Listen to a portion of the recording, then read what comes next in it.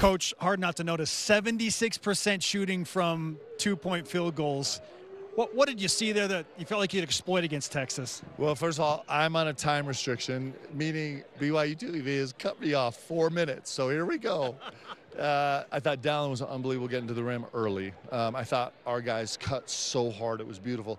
You know, and it wasn't the first half there was a lot, but like Noah's back cut right in front of our bench to finish to the rim kind of got us off being stuck. So the way our guys cut to the rim was elite level. They finished their cuts. They had multiple cutters, and our guys passed the ball really well.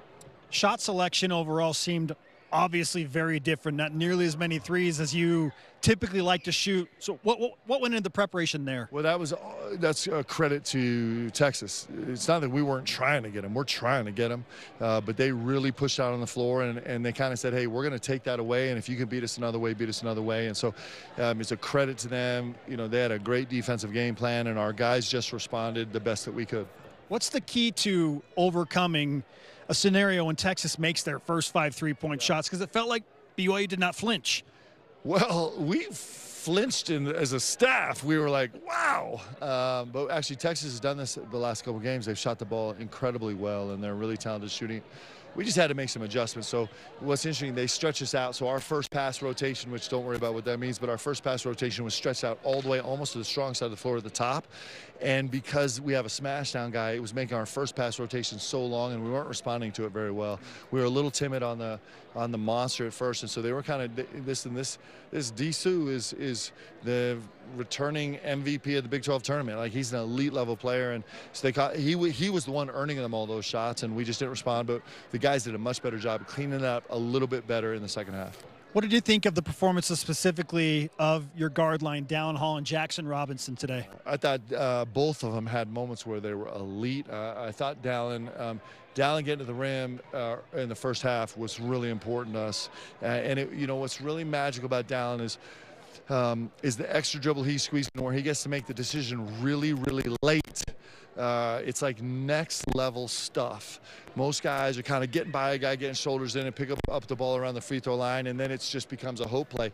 And none of those plays he made in the first half were hope plays. They were all like elite level, wait till the last second to make a redecision play, and then I think it was contagious for the rest of the guys.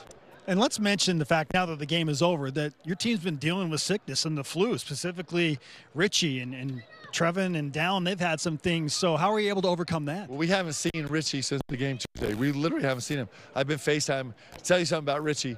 So I FaceTimed him yesterday, and he wasn't allowed to come in because he was so sick, but he was on the treadmill trying to sweat it out. So that's who Richie Saunders is, and I was so happy for him.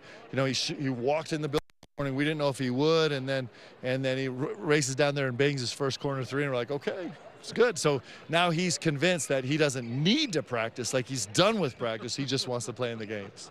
Noah feels that way too a little bit. No, I thought Noah was terrific today, and Ali was literally a game time decision this morning at shoot around. Kind of felt like he wasn't going to play, and then he warmed up and he was okay, and so it was a gift to have him on the court too. What will a week off do for this team?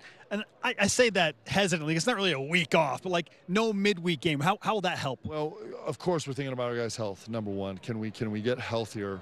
Please let us get healthier. And number two, you know, this league challenges you to get out in front of it, so we can't actually show up on the court the same scheme and the same team and the same ideas.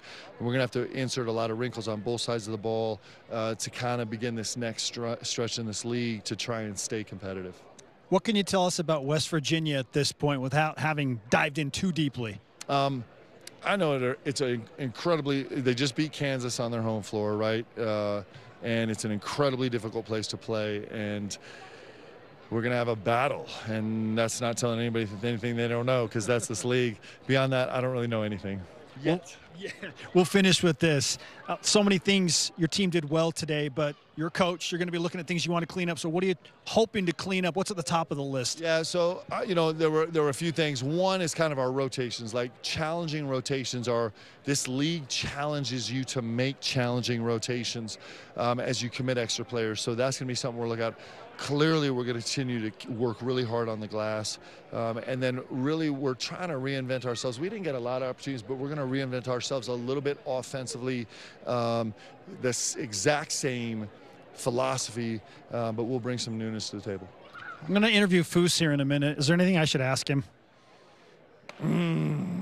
Just have him do that. If he does the whole interview, if all he does is give you his that rumbling growl, it's like it's our team's favorite word, right? And it means a lot of different things. It's a little bit of speaking in tongues. I think it's just like it touches all of our hearts. Coach, I appreciate the time. I know that Coaches versus Cancer pin means a lot to you as well. Yeah, this has been Coach versus Cancer Week, and we have so many people here working so hard. This Simmons Center for Cancer Research that you're closely affiliated with on this campus, and that Leanne is doing so much work with, is literally on the cusp of like altering the way we think about cancer forever. And people have been so incredibly supportive. Every time we see a Dunk on Cancer socks, people come and show me their socks or a sweatshirt. And they now came up with these Stanley Cups, Dunk on Cancer, you get at the bookstore. And every dollar of that goes towards the Simmons Center, as well as these incredibly gracious donors. This is touching all of us. I know it's touched you really closely and us closely. And man, this game is so important, but that's more important. And so let's keep making progress. I appreciate the and thanks for the time. Okay, thank you, brother. How concise was that, by the way? What?